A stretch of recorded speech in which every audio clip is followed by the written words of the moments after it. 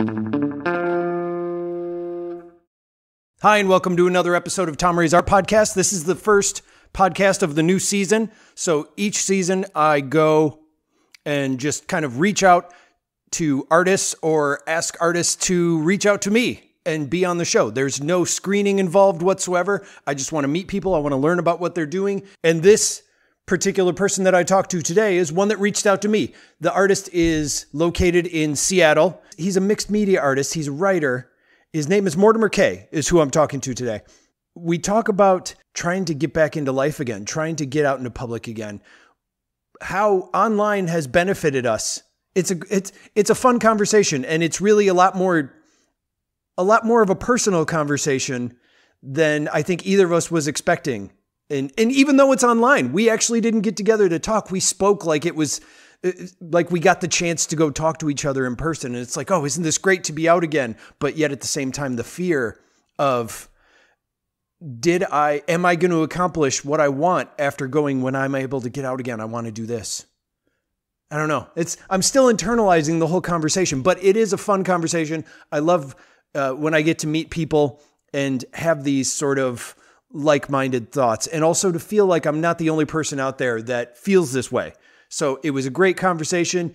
You can check out Mortimur K's stuff at skinnytoothproductions.com. Check out his artwork. So here is my conversation with Mortimur K, starting right now.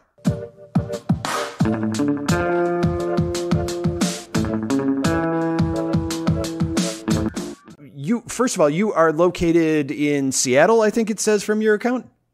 Yep, Seattle, Washington. Seattle, Washington. So how long have you been in Seattle? Since 1998. You were there before the whole everybody moved to Seattle, or after everybody moved to Seattle movement. Like, I know so many people in the mid-90s that went to Seattle. Mm-hmm. Yeah, it ended up being that I moved out here because I had a bad breakup, and we're all hanging out one night, and we're super loaded, and my friend turns to me and is like, hey, you want to go to Portland? And then as people do. 4 hours later, we were on a bus. And come on. Really? That was it? That was it. Yeah, I looked like a backpack and the clothes I was wearing, and then we ended up in Portland. And apparently his friend, he didn't tell we were coming, so his friend was mad at him. And then I got stuck at the bus station, but then I remembered my aunt lived in Redmond, so I ended up here.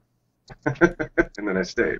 Where did you take a bus from when you actually went to Portland to begin with? I was in Kalamazoo.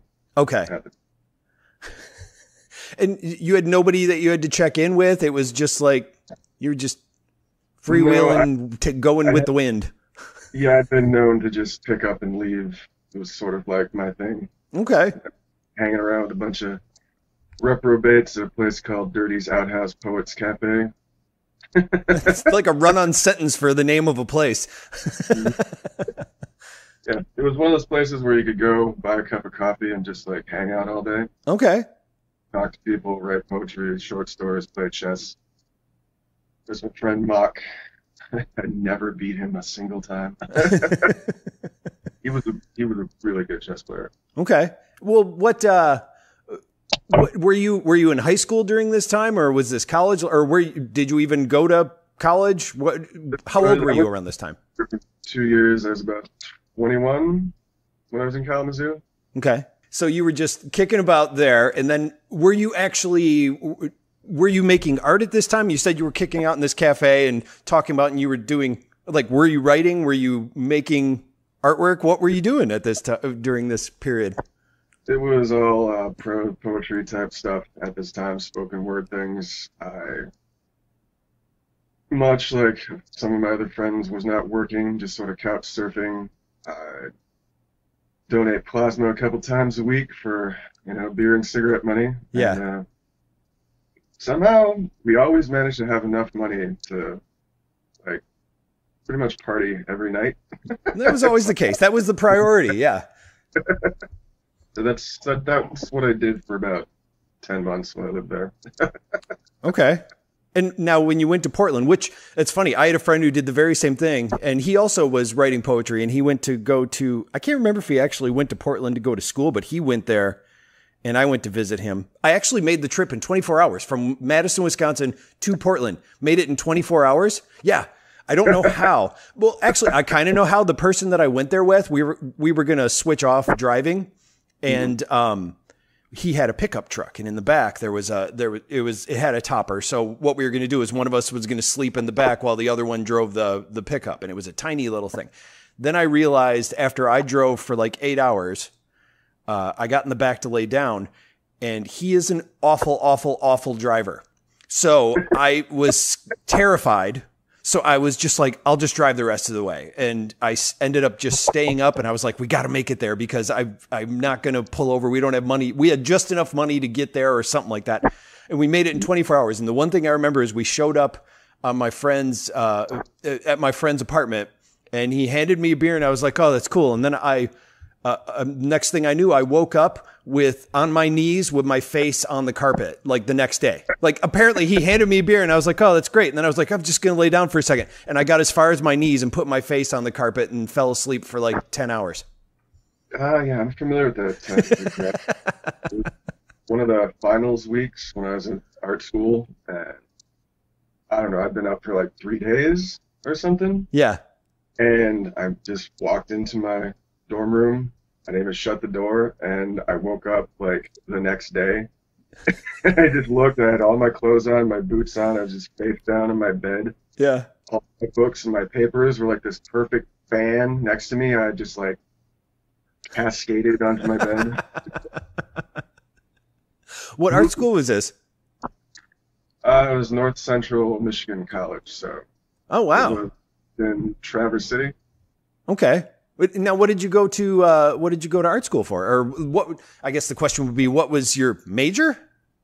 The major was graphic design, and the minors were creative writing and psychology. All right. So explain to me this thought process. So when you go to, did you just go, I want to do this, this, and this? Like you went down the check boxes when you applied, or? Yeah, pretty much. I mean, it was good for art, and then I scored high enough to get into an honors composition class. Really? So I decided that, and then since I'd already taken psychology in my senior year of high school, there was an abnormal psychology class. Uh-huh. That was interesting. Right. I would imagine. Is that something where you take it because you need the credits? Like you just have to, they go and pick a third?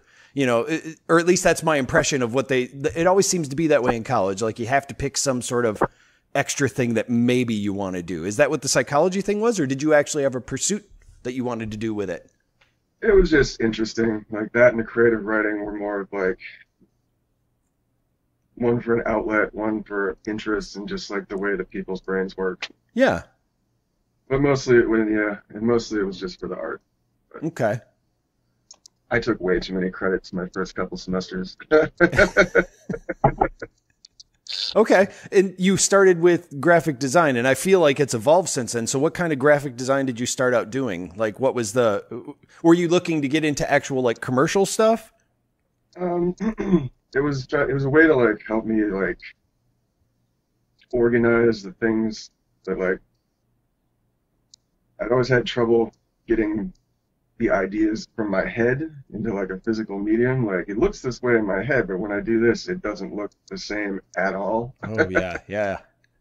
So it was a way to help get like some structure to figuring out what mediums would work better for what, and the more it did, the closer it got to getting me on the path where like the stuff that I do now, which is mostly digital because I don't really have a lot of space left, like physical space. Right. So using like new Photoshop and the company True Grit flag company, they do like digital brushes and things. They have like whole packets of like kind of old school graphics. Yeah. Like backgrounds, stamps, different brush techniques, and between that and all the filters and things you can do on Photoshop, I'm enjoying that technology has caught up to the point where like I can now get the stuff out of my head and it actually looks like it does in my brain. How long did it take for that to finally start happening? No, like 15, 20 years.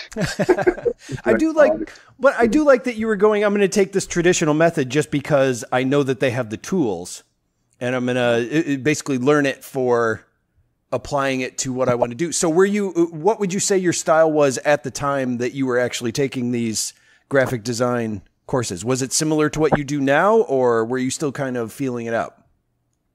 Still kind of feeling it out. I was going through I was doing like watercolor, and also just like basic ink design sketches and things like that, pretty basic things. Although I was also doing layering with, you'd take like 4 different images or whatever and cut something out of this one and lay it over that and cut a little another piece out of this and lay it over that until you get like a more detailed or in-depth picture. And my stuff was pretty basic's not the right word, but it had like a simpler, just a lot of like line drawing stuff. Yeah. And trying to figure out the color compositions with the way that like watercolor would like bleed into itself and things like that. And the watercolor ones were a way to help me figure out this weird like recurring dream I kept having. Explain. What's that? It was this like it was this weird like faceless being that would like jump through different realities with like not portals but like these weird zippers would open through. And yeah. Wow. It's been a long time I thought about it, but yeah. Is this a piece that you have displayed somewhere, or? No, that was in my first portfolio, which got stolen. It got stolen? Yep. And then my second portfolio got stolen, so I stopped keeping a portfolio. Or you just need to pay more attention to your stuff. I mean, it could be either way. Yeah, well, that happened, and then it was, let's see, a couple years after I moved here, and I'd been in an efficiency apartment for a while, and I finally got a 1-bedroom. Mm-hmm. I invited people over to my apartment to have a housewarming party, and that was all like, woo! Right. And then people leave, and I go to sleep, and I get up in the morning, and I'd taken like 3 or 4 paintings and like stripped them off of the frames or whatnot and rolled them up, and I had them sitting next to where my shoes were by the door because I was going to take them and do reframing and whatnot, and they were all gone. Wow. Somebody had just left with my stuff. It's kind of like, I appreciate that people like my stuff, but nobody's stolen anything in like 2 decades, so that's good. Yeah. Well, and you probably are. Eventually, you only invite people to your house that you actually like know. Whereas parties, it's like, oh, that's a friend of a friend of a friend. The more people, the better. Now it's just like, I don't know that person. Why would I have them at my house? Yeah. House parties are not my thing anymore. No, me neither. I don't even think anybody's been to my place since I moved here. I lived here like 3 years, and I don't think I've had anyone over. I'll go see people. I'm not saying it makes it sound like I'm some sort of hermit that lives here. Although I have noticed that my background it got really dark outside. So my background is really dark right now. So it kind of adds to that effect. Anyway, but I still want to get to the whole, cause you were doing the cutouts, you said, and you were working with watercolors and stuff. And then you moved into graphically doing it, one, because of the smaller space, but also I really like the idea of layering stuff too. And I'm horrible at it. There's so many things I would like to do, and I'd like to try to conceive it where I'm like, I know that an overlay or something like this would really work. But whenever I do it, it goes to like what you were saying before, where it's like, it just doesn't look right. And I've messed with things. I don't know if it's just that I don't understand the layout concept of it, or, I mean, I know how to do it. It's much easier in a graphic design program. You just set the type of layer that you have, whether you do it as, you do it by multiply, or, you set the different things so it'll bleed through. But compositionally, it always looks really weird to me. So what was like a turning point when you started doing it in graphic programs where you started to notice that it was really working for you? Well, when I got into different kinds of layers and things like that, and then figuring out taking the like the select tool and being able to like take like actual sections and do different parts in different ways, and it was being able to be more detail oriented and being able to do it in parts as opposed to like, okay, I just did this one command and now everything looks different, as opposed to like, okay, now just this arm looks like this, or Okay. now I body this way, and then I can take this, copy it, put it over here. Like when I figured out I could take actual parts of what I was doing and ship them, like I guess it was just knowing that I had more control over it and was able to get it, just edit it and bring it more to the thing that I saw in my head. Yeah. I feel like I just gave like some sort of circular answer. Huh? I get it though. It's not like you should have the exact answer that I need. I mean, I'm just asking things that I think of here. And it doesn't necessarily mean that you have the answer right away. No, and I get what you mean. And that's the part that's difficult for me. Like even trying to figure out the different sections where it's like, I could just do it to this arm. That's where I start to get, I feel like it's one of those things where I have so many ways that I could go about it at the ready that I end up overdoing it. And that by the end, it's just like, it looks like, so did you use every filter on this drawing? Or, for me, that's, it's like I'll overdo it. And then I don't know how to backtrack it. And I guess I don't know how to mix it well. Like that's what I mean by compositionally. All of a sudden I can't say that word. Compositionally. Like when did you start realizing like, okay, dial it in? Well, it was a lot of trial and error and figuring it. Like there's a lot to learn in Photoshop, and every year more to learn in Photoshop. And then once the things I knew how to do, like, because every new edition improves the way that it worked before. So some of the filters I started using started to, I don't know, realistic's not the best word. Yeah, trying to put this into words. Yeah. I was going to say also that I also have a terrible fear of speaking to other people in public settings, and this isn't a public setting, but also talking about myself. I usually have a hard time doing. Oh, really? I tell you the truth, I haven't gotten that at all from you. Usually when I start talking, it's when it's okay. Okay. I used to do this thing with a small group of people called the Barroom Writers Offensive, where we would do quarterly readings at a place called Barca on Capitol Hill, which unfortunately closed during the pandemic. But that was always like, okay, I know the show's coming up. It's right. Like a week today.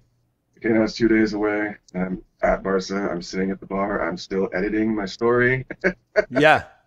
The show starts. I get up. I sit down. I start talking, and then I feel fine. Yeah. Everything leading up to that. I don't know why they call it butterflies. It doesn't feel pretty. No. If anything, it should have something to do with the skin, because like my skin. So me, it's for performing on stage. I sing in a band. And I have that exact same thing. Like up until we go on stage, I can't stand still. I'm pacing. I'm going outside. I'm like, do I have to go to the bathroom? And it's just people are trying to stop me and ask me questions. And I'm like, okay, I'll answer your question real quick, but I'm going to kind of shift from foot to foot.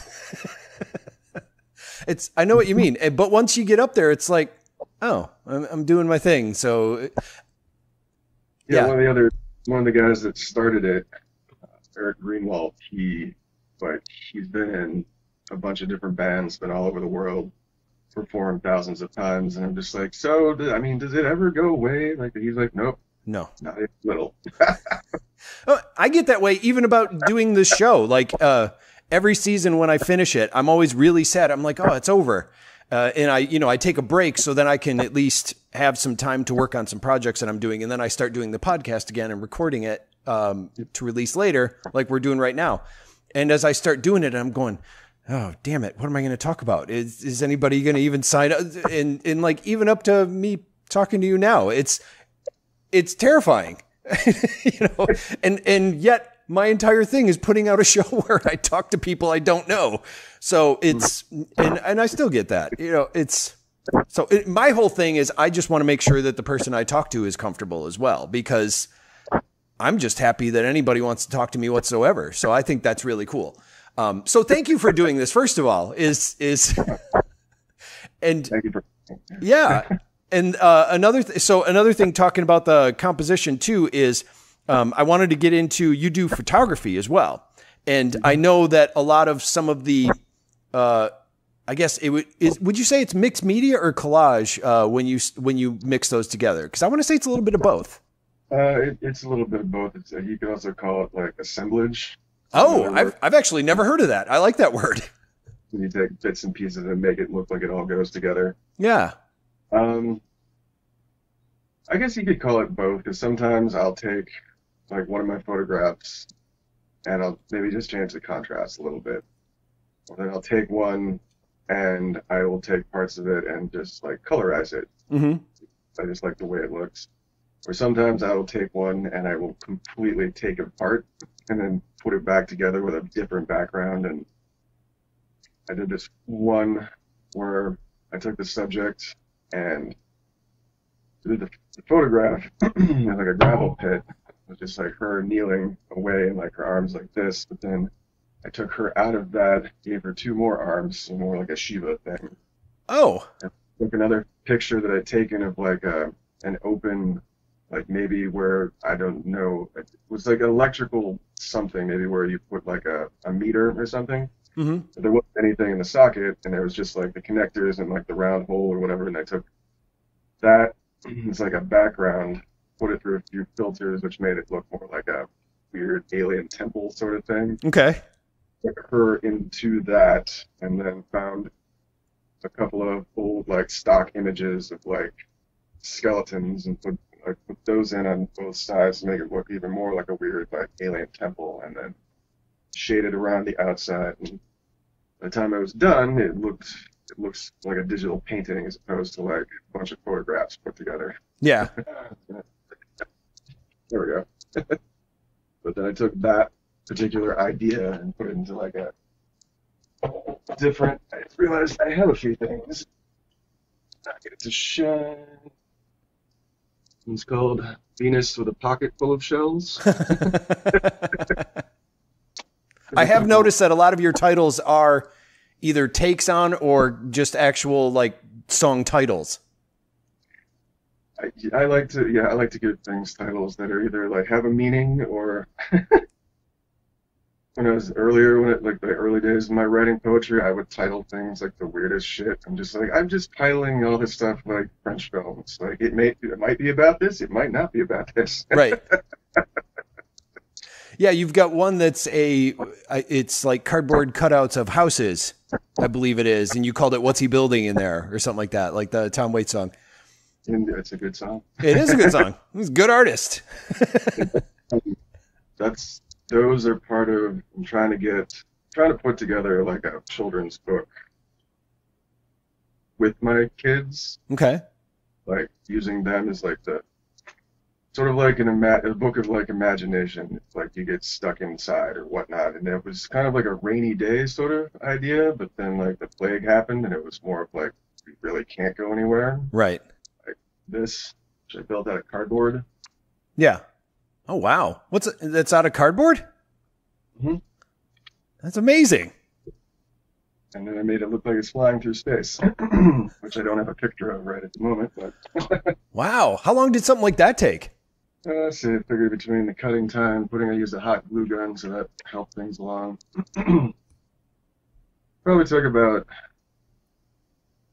4 hours to build it, and then maybe another hour to like paint it and do a little detail stuff on it. Yeah.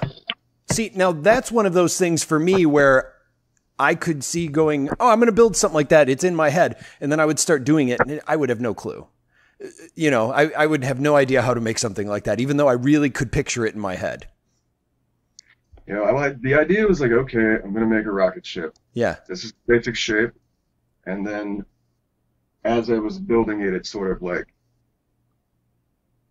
took on the look that it was going to have. Like it sort of like weirdly, almost kind of looks bird-like. Sort of. And the kids like it, so that's always good. Of course, yeah. It kind of reminds me of the whole what was that? The Rocket to the Moon, like one of the first motion picture productions. It reminds me a lot of that, which is very cool. I like that movie. It's fun. Yeah, it was actually on TV the other day, and I watched it, and I'm like, damn, like this, it kind of looks like the movie itself now, when you watch it, it looks like what a production today would go, if we were to pretend that we're making an old silent film and had, like, it basically looks like Wes Anderson made it and said, this is how I would make a silent film. Like, it's amazing. So it was good. The production quality was really kind of ahead of its time with that. Yeah. Like that one and like Metropolis. Where like Oh, yes. You're like, wow. Yeah. Like, how did they do that then? I know. I don't know. Oh, man. What I was going to ask before, too, is so you were doing the photos and then we were talking about the composition and all that. But I love the fact, too, that it seems like sometimes you'll create a remix because you'll take a photo that you had and then use that in a different setting or like with a different background or layer it onto something else. So you'll be able to take one photo and actually repurpose it for multiple different sort of like, but what if we did it like this? It's kind of like writing a song where you start out with the song and it's like, yeah, but what if we played it, reggae instead of rock, or not that that's what you did, but that's the concept is like, you're going, what if I tried it this way? And I see that in a lot of your work. And I think that's really cool that you're able to, not repurpose, but remix a lot of the things that you do. So when did you start when did you realize that sort of thing that you could do with the work that you make? Well, it actually started, that mostly came out of necessity of like not being able to have access to shooting people as often. So like, okay, what do I have? And then taking this and that and working through it and then realizing that I had also been doing that for a while. And the idea of, okay, so I've got this picture and then I make it into this and then I make it into that. And then say I took the picture like 8 years ago and then I finally make the piece that, oh, this is what it was supposed to be. It just took 8 years to get from here to here. Yeah. Now. Nice. And would you say, I mean, it's kind of like it's like you're using your own work to do like the William Burroughs method for Naked Lunch, where you're like taking the different things and like clipping them up and just piecing them together and go, what if I put it next to this one? And just, yeah. I would enjoy that idea too. Yeah. I even applied it to some of my own writing sometimes. I'm like, this doesn't make any, but if I take this line and put it down here and move this paragraph over here, okay, that sounds weirder, but better. Yeah. And I like too, with the writing, you had, when we were talking before this interview, when we were messaging back and forth, you sent me that you had been writing too. And my first thought was like, oh, he's like writes on Medium or something like that. He writes articles. And you sent it to me, and it's actually you write with a typewriter onto a page, take a photo of it, and then post that on an Instagram account. And it's poetry. And I like that method. And it's not, I mean, I just think it's cool. I always, since I go to a lot of resale shops, I always see typewriters and I always want to buy them, but I can't. I would have 10 million typewriters sitting around, and I rarely use them when I do have them. Yeah, I got rid of some. I have 6 right now. You make it sound like I've knocked it down to 6. 3 of them are electric. One of them types in cursive. What? Which sounds weird, but like the letters go like off the side of the key, so when it hits, they connect. Wow. Okay. Which is pretty much only good for like typing letters. Right. But it's neat to have. It is neat. I don't think I've ever seen that. The uniqueness is one of the reasons. Plus, I also have the rule that if I'm going to buy a typewriter, it has to work. Like, oh yeah. I'm not buy it and put it somewhere because again, I don't have the space for it. So. Right. Yeah. It has to be functional. And so with the writing and doing, so you've been posting on Instagram and stuff like that for both of these accounts. What are you doing with it when you put it out there? How are you promoting it, or are you selling your work? Like, what kinds of things have you been doing? Really bad at promoting myself, but yeah, I post occasionally like, so I make this, I do that. I also sell work. I do print and commissions. Get a hold of me. Right. Um, yeah, I'm trying to be better about it and a little more of the whole, like, I ask people, like, well, what do you do, this, that? And people just basically come back. It's called shameless promotion. You just have to keep putting it out there. Yeah. Which is what I'm trying to do slowly but surely. I have 2 books that I want to finish editing this summer. One was previously published. It was my book of prose called Screaming of the Mouth, which the publisher I went through didn't really help me out a lot, so I pulled it and I haven't put it back out yet. The other one's a book of short stories, which are all from stories I read at the Barroom Writers Offensive. And I even have a webpage, which I need to get out more. I've got 2 music projects, one with my friend who lives in Rochester now, so we record, like, he sings through my phone, and I record everything into my laptop and whatnot, which was the Slayers of Sylvia, which I think I sent you that link to. Yes, I believe you did. Because I need 3 Instagram accounts. That's the tough thing, though. That's what I'm saying is, like, when you promote, it's technically all you. And if you're working on all of them, that's the thing that I struggle with. It's like I send somebody somewhere else and then they have to go find that. And then they have to remember that it's like, but should they be separate? Does anybody care about the other things I'm doing if they're following me for one thing? It's a tough decision. Like, but I'm where you are. I'm like, should I have several Instagram accounts or several web pages, or do I just put it all there and go, I don't know, look for what you want? But then it's like you're expecting the person to do all the work. Sorry, I'm thinking out loud here. No, fine. I get what you're saying because do I do this? Do I do that? I'm trying to I've been rebranding stuff to, like, I'm like, okay, I called this, that. I'm trying to get it, like, all together under Mortimur K and Skinny Tooth Productions, so easier to find me. Right. So, I mean, there's a YouTube channel I have that was when I used to play around with, like, doing videos for band stuff. I didn't see that. I've got I forgot what it's under. It's either under Mortimer K, probably under Mortimer K. Okay. And I put up some of the because we would record the Barroom Writers Offensive, but, like, it was all audio, so I'd have to fill, like, the hour and a half of audio with, like, a couple still images and a little film filter over it to make it look like it's doing something, but it's just looks good. So yeah, I'm kind of spread out.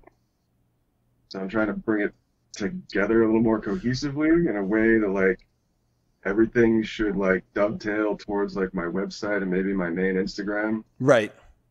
Yeah. So. And that's where I'm at too. And it's like when I create those separate accounts, what it seems like is it's like, oh, I haven't posted over on this one. I've been posting on this one. And then it's like, well, will this work over there or does it work over here on this account that I have?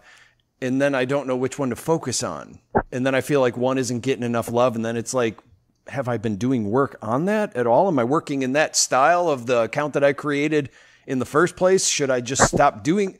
The whole thing just makes me have an internal monologue with myself. Yeah, they're all different. That's the thing. Like, the one is all my graphic stuff, visual art. One is my writing, which is in a different vein. And then there's music, which the 2 projects, my own solo project is more like electronic stuff. Like the stuff I'm doing with my friend Ricky. And we started playing music like 99. Oh, okay. We met at Coffee Messiah, which doesn't exist anymore. And I was like, "Hey, you want to be in a band with me?" It's like, "You want to play? Yeah, you want to play? Want to play guitar in a band with me?" I'm like, "I don't know how to play guitar." Cool. Okay.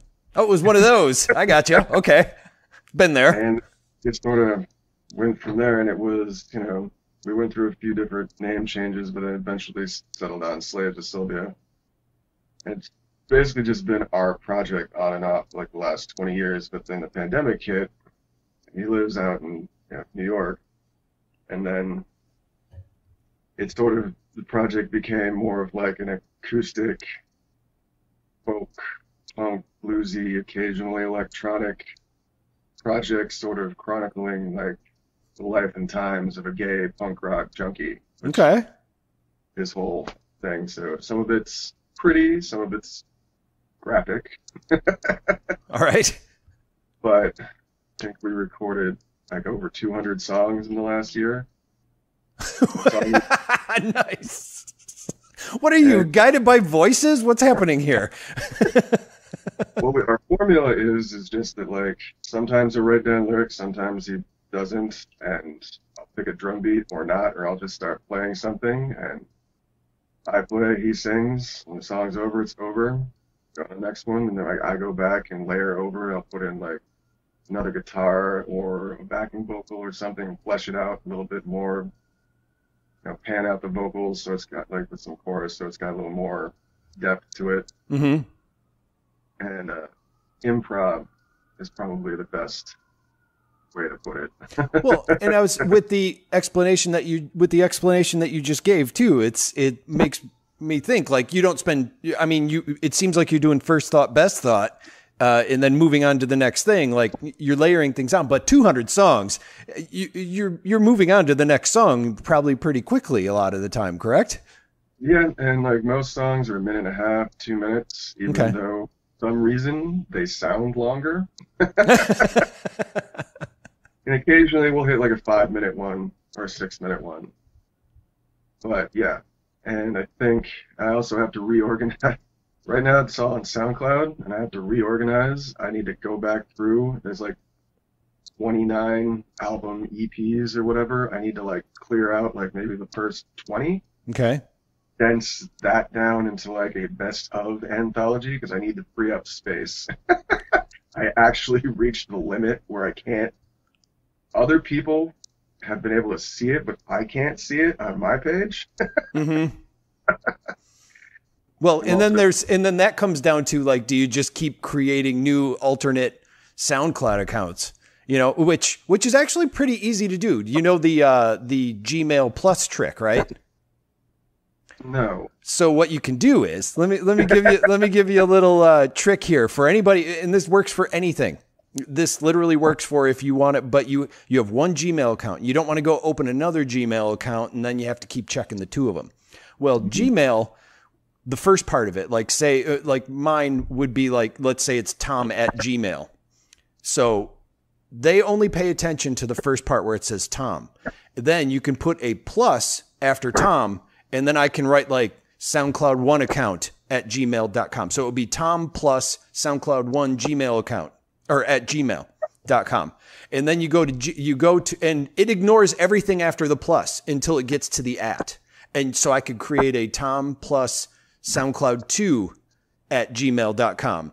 And all of these will go to my one Gmail account, but they'll be labeled as, when you look at the address that's in the email, they'll be labeled as those different things. So you'll also know when people send you messages that that it's coming from this particular thing and they're talking about a song here. You can do that to as many things as you want. And just when you go to SoundCloud sees it as a different email because you're going Tom plus SoundCloud or 1 at gmail.com. Tom plus SoundCloud 2 and you can do that, and all of the messages go to your one Gmail account. And you can do this with Twitter accounts, with Instagram. Like you can do this so you don't have to create a different. Whenever you need a different email or you have a free thing and it goes, you've used your limit, and it's like, okay, create another account and put a plus after your email name, and it goes to your Gmail. Or I created my other Instagram accounts. Yeah, and it only works with Gmail. So yeah, it's with Gmail, but yeah, you put a plus after your name and then you can name it whatever you want so you know where it's coming from. And when you sign it in there, the sign up thing goes, oh, this isn't the same email. Nobody has this email. So yeah, go ahead, create an account. Little trick for you. I do it all over the place. I have several. So, and the reason I bring it up is because I have 3 SoundCloud accounts because I've run out of room too. And then I just finally stopped making them. Yeah, I'm gonna move on to Bandcamp eventually, but I am gonna have to check that out. But it's also giving me an excuse to, because I'm trying to condense it down to like maybe 30 songs for like an actual album. Yeah. Yeah. No, that's always a good thing to do too. Like pick of the litter type stuff. Yeah. I want to do that, and since I live in Seattle, I want to send it to KEXP. I saw that you had that mug. I've been looking at that KEXP mug the whole time, and I was like, huh, nice mug. Yeah, this is the I think circa 99. Oh, mug. oh yeah. Okay. I see it. Been around for a bit. Yeah.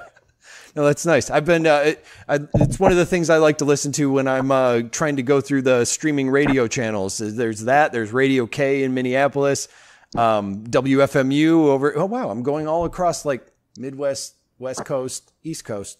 Nice. All right. I'm mixing it up. But those are the ones that I usually cycle through when I'm looking for stuff to listen to. Yeah, I enjoy living in the city that's got KXP. It took me forever to stop calling it KCMU after they switched over. Oh, I guess I didn't know that. I always knew it as KEXP. They started as the college radio station, and then they moved. It was like they changed the name in like the early aughts. I forget exactly when. I'd been living here maybe like 5 or 6 years before it switched over. Yeah. And for like a year after, I kept saying like, yeah, KCM, the KEXP. And everybody was just like, oh, he doesn't know anything. So now that you're able to get out and actually do things again, and the world is sort of getting back to normal. Like last year, my whole thing is, what have you learned from the pandemic? Now it's like, well, now that you're able to get out, what kind of stuff are you planning on doing? Like what kind of plans do you have artistically or writing, or, well, I guess writing is artistic. So artistically, what are your plans for the future? I'm trying to get out and do like some more photography with people again, now that like most of us have been vaccinated and we can actually be around each other. Mm-hmm. So get like another backlog of like stuff I can use for later.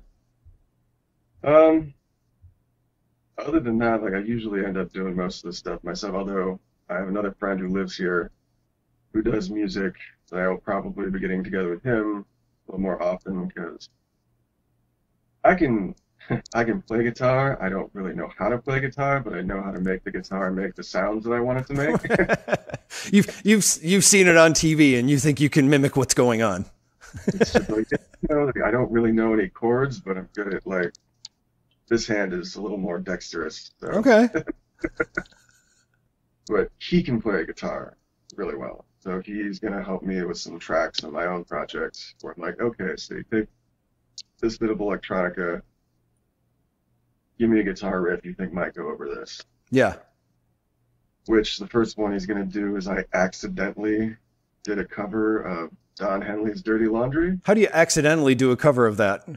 I was throwing together samples, because that's how I do my project. I'll take a couple here, like cut one down, or take this, or mix genres. I'm like, okay, so this beat goes with that beat. And it started playing, and the two drum beats together sounded like the beginning of Dirty Laundry. And then I threw in the piano riff, which didn't have anything to do with the song, but it went with it. And then I decided to look the lyrics up, and I started singing it. And then and I accidentally did a cover. Right. And then so I'm like, so you think you might want to put the guitar riff over this? And I was just like, well, it makes sense. I've got the typewriters. I'm going to record that, and I can put that in. And it's oh yeah, I forgot it has like a typewriter thing with the kick them when they're up, kick them when they're down. It's like tick, tick, tick, tick. That's right. Oh my God. Yeah, just get yourself a mechanical license and you'll be fine. It's just, just put it online. And actually, I think no, because you can't do video with mechanical license. You need a synchronization license, I believe. But mechanical license, you can release it on like Spotify and all that garbage. And they're not too outlandish. Or you could just put it out there, and if they sue you for it, then you can just post that online and then tell everybody that they're, kicking down the creative artist. Use it as a springboard to get out. Like, local artist gets sued by Joe. Wait, is it Joe Walsh? Don Henley. Don Henley. That's what I meant to say. Joe Walsh. Both in the Eagles, whatever. But anyway, yeah, no, that's cool. And I think it is weird to get back together with a band again. Almost to the point where it's just like, well, what do we do? You know, the past couple of weeks, my band has gotten back together, and yeah, sometimes we're just sitting there and it's like, do we run through a song? it's weird. So what do you guys want to do? Right. So we've still been fixing up the place, but that's also because we want to continue doing live streaming. So keep that going. Just because the one thing I did learn over this whole thing is that the reach around the world is still something that can be attained. Talking to more people and and also the fact that more people have gotten used to talking in an environment like this. It's just gotten a lot better. It used to be like, I don't know how to do that. Sometimes you'd hear from people, but even watching videos and everything online or talking online, still want to keep that up because I think it's a really good resource. And I think a lot more people have just gotten used to it. And there's just so many opportunities that way. I think, I noticed that a lot of the hits I get from Slaves of Sylvia are like mostly like Central and Eastern Europe. Yeah. Are you putting your stuff under Creative Commons on there too? Because that helps a lot with European views and listens. No, but I keep forgetting to do the thing where like it asks you if you want to like promote things and put it to the top and and just like I keep not doing that because again I'm horrible at promoting myself. Mm-hmm. It's not a money issue though, right? No. Because it's well worth it. Yeah, I mean it sucks to pay for things, but it really is well worth it because I know we would all love to not have to pay to promote, but I mean, it goes back to putting up flyers on, on street poles, I was going to say, but that's not right. On telephone poles back in the day. Like, I mean, you got to show stuff that I'm doing to the public still. Nobody's going to magically discover me. So even doing the slightest bit of promotion, and that goes again to the online stuff, like $5 a day, do it for 3 days. And I'm still going to reach more people by doing that. Even if it's like, you never know who's going to see it. So yeah, well now the school is over because my kids have been at home schooled since the plague. Yeah. And last day was Friday and I've got the whole summer because I can go back to work in September. Mm-hmm. Because I have had to stay home because my wife wouldn't be able to work and take care of them. So, house husband for the last year. Right. Not terrible at all. No, not at all. No, I did it for many years. Well, I mean, I really do hope that that getting out there and everything, I hope the year is going to go good I hope it goes good for everybody. I'm really excited to hear what people are going to be doing with their stuff. So that's another good part about this particular season of the podcast is hearing, instead of asking people, what are you going to do? Now it's like, what are you going to do? You can get out there, instead of like, how are you going to adjust? So, and if people wanted to check out your stuff, I mean, what is the website that they would go to check out your stuff? It would be Skinny Tooth Productions. And how did you come up with that name? I wanted to come up with something that was unique, but not terribly difficult to remember. Yeah, I'll say you accomplished that. I like it. Yeah, and I finally did the domain copyright on it. I had it for a while. No, it was the title of my first book, Screaming at the Mouth, which was all one word, and then I went to re-up it, and some British, small company had copyrighted it, and I wasn't able to use it for a year, and then I disappeared and I got it back. Really? So they copyrighted it just for a year? I have no idea why or what. Huh. I wonder if it's one of those things where it's like it's connected to, like maybe they had some short film that was only going to be in festivals for like a year and they used a fake domain name or something? Possibly. Wow, that's intriguing. I'm curious. Like, I've never heard anybody do it for a year.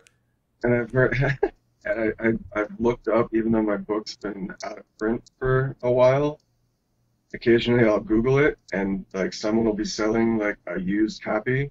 Yeah. I only sold like 6 copies of this book. Yeah. How do you have like 4 used copies? They're just driving all over the U.S. looking for it. That doesn't exist.